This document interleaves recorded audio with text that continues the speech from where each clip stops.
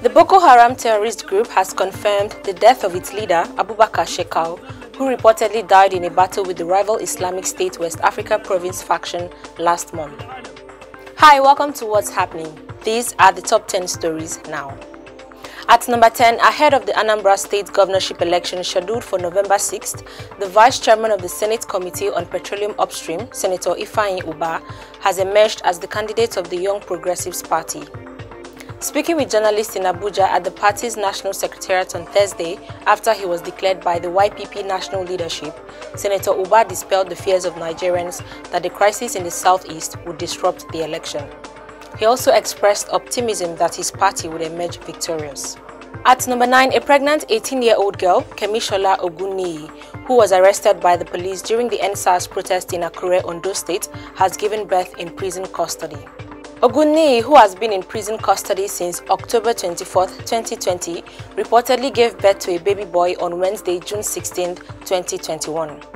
The security operatives who arrested her alongside 3 others accused them of being among those who burnt down the state secretariat of the All Progressives Congress.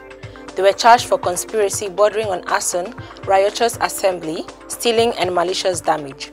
Ogunniyi's lawyer, Tope Tomekun, had written a letter to the Ondo State Chief Judge Oluwatoyin Akeredolu claiming her client was innocent of the crime preferred against her. At number 8, the Economic and Financial Crimes Commission has said that in the last 100 days, the commission recovered $261 million, 6 billion naira and 13,000 pounds illegally acquired by suspected fraudsters.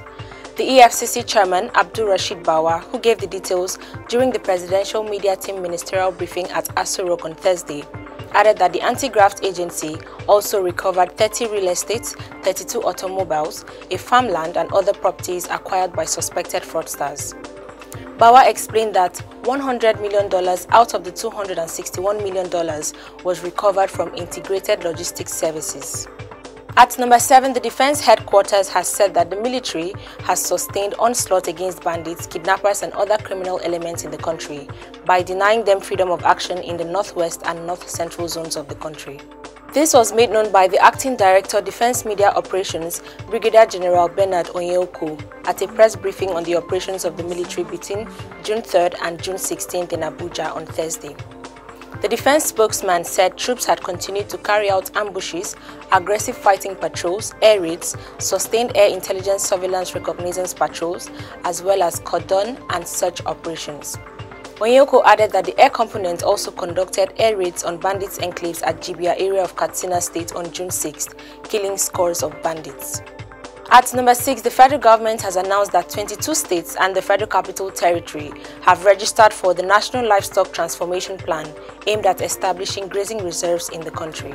The Minister of Agriculture and Rural Development, Sabo Nanono, disclosed this at the 44th National Council on Agriculture and Rural Development in Abuja on Thursday.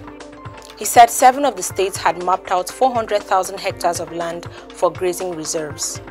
At number 5, the Secretary General of the United Nations, Antonio Guterres, has called for the extension of debt relief for the world's more than 100 middle-income countries in order to expand their economies and exit the COVID-19 pandemic. Guterres said this to the General Assembly on Thursday at the UN headquarters in New York. He noted that middle-income countries account for more than half of the UN's 193 member states, underlining the need for financing to help them recover in the wake of the global crisis.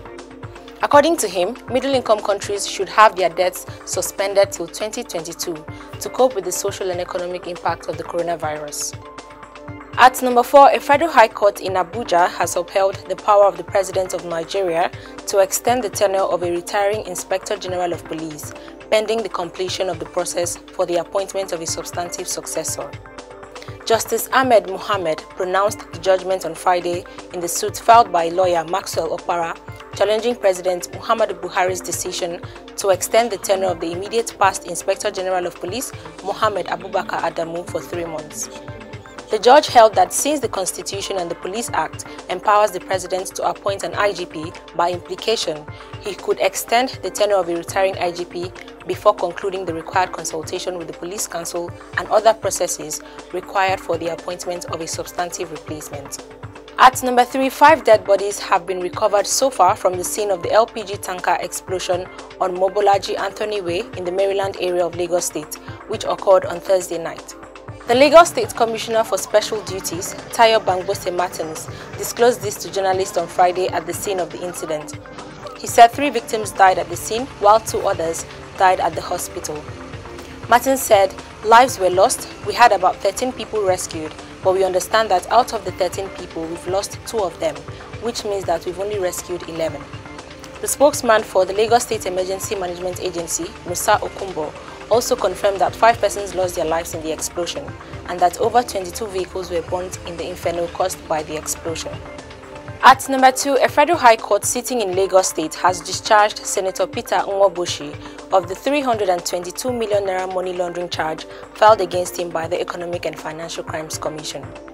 Ruling on Friday, Justice Chukwujeku Aneke of the Ikoyi Division of the Federal High Court held that the Commission could not prove the elements of the offences for which it charged the senator.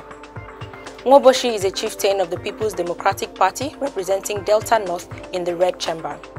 Also discharged are Nwoboshi's firms Golden Touch Construction Project Limited and Swimming Electrical Limited on the same ground.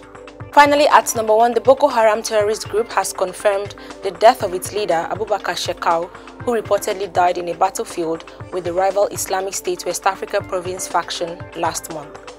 The insurgents confirmed Shekau's death in a video message from its presumed new commander. In the video shot in Arabic language, the top Boko Haram commander, Bakura Modu, also known as Sahaba, urged his faction's commanders to remain loyal despite the loss of their historic leader. The video, made public by Agence France Presse, was provided by a source close to Boko Haram. Recall that on Wednesday, May 19, 2021, reports emerged that Shekau died after sustaining serious injuries following ISWAP's invasion of the terror group's stronghold in Sambisa Forest. In the recent undated video, Bakura, guarded by scores of armed fighters in formation, addressed the camera, charging the terrorists to be steadfast and decapitate the enemy. Always remember to wear your mask, wash your hands and stay safe. That's all for today. See you next time on What's Happening.